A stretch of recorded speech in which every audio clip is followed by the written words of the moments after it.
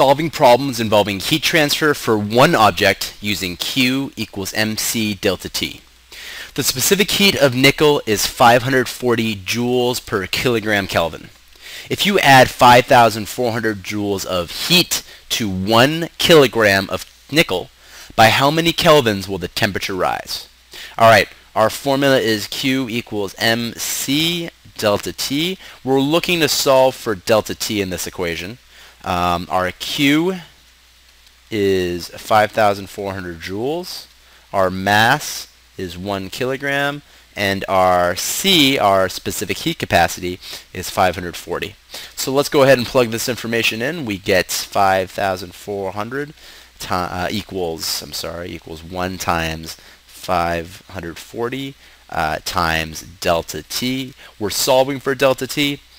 Delta T equals 10 Kelvin, and that's your final answer.